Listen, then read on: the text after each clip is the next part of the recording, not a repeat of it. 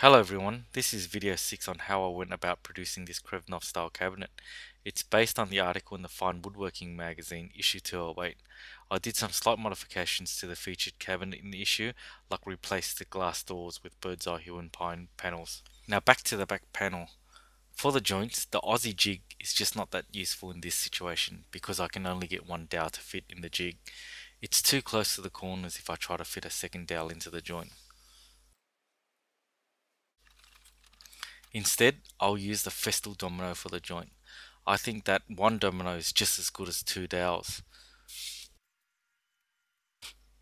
So what I'll do now is work out where each domino is going to go, then mark it so that we can do some cutting. As you can see, cutting with a domino is pretty straightforward and easy, much less calculations and fussing about compared to most of the traditional joints used for this situation. If you're wondering what the brown piece is for, it's just a packer I use to lift the domino 1mm higher to center the cut. After the cutting, what I do now is dry fit the panel so I can mark out where the veneer board will sit on the frame. I move the frame up and down to try to get the best figure to show through. I'll be cutting a 1/2 inch slot into the frame, so I will then make the board 10mm larger on all four sides. I then use a pencil to mark out where I will be cutting this board on the table saw. While the frame is still together, I use a 1/2 inch slot cutter to cut out a slot which will hold the veneer board in place. When using the router table, I always do a double pass to ensure that I cut everything out correctly. Nothing worse than having to go back and redo a section that you've missed. The next step is to cut the veneer board to size. This is my homemade zero tolerance table saw sled. It's really easy to use. You just line up the pencil marks on the sled and start cutting.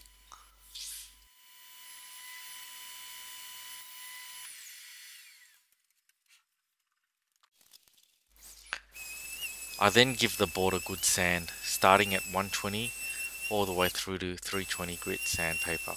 You have to be careful not to sand off too much.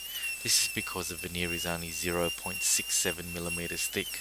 I've been known to sometimes sand through the backing board. It's not a pleasant experience. Once the sanding has been done, I then glue together the back panel. Again, I use Titebond 3 as a glue, and again the Bessey K body clamps are an absolute joy to use. Nothing fancy for the glue up. You have to check that the panels is nice and flat once you've got the clamps tightened. Otherwise you're going to have big problems in the next step of the glue up.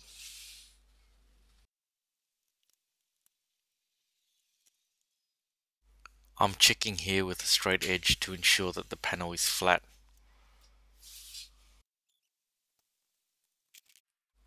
While we're waiting for the panel to dry, I cut a rebate on the back of the cabinet. I use a slot cutter to cut a slot the same thickness as the back panel. I use a different method to the magazine. I'm treating the cabinet like it's a big box with a thick base. I thought I had a pretty big router table, but in this situation, the table was about 3 inches too short, which made this process pretty difficult. Once the back panel is dried, we can then give the back panel a good sand. I sand from 80 grit through 120, 180, 240, then with 320 grit sandpaper. You have to be careful not to hit the veneer board because that's already been sanded to 320 grit.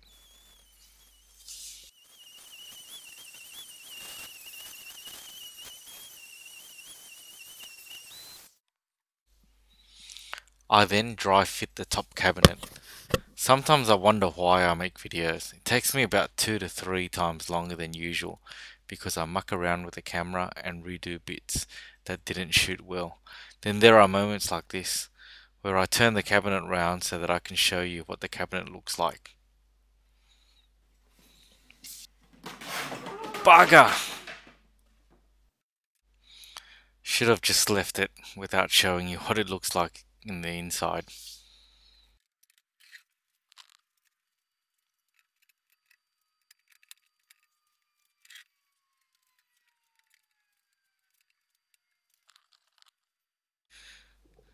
Well, that's the cabinet. I just want to show you, give you a good look of what the bird's eye hill and pine veneer looks like. It's one of my favorite timbers in the world.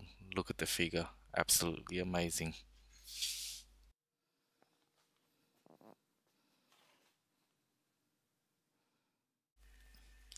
In the next video, we make the doors and get them ready for the cabinet. Remember, if you like this video, like us on Facebook. You can find us by searching Timberbits or hit the subscribe button on YouTube. Thank you.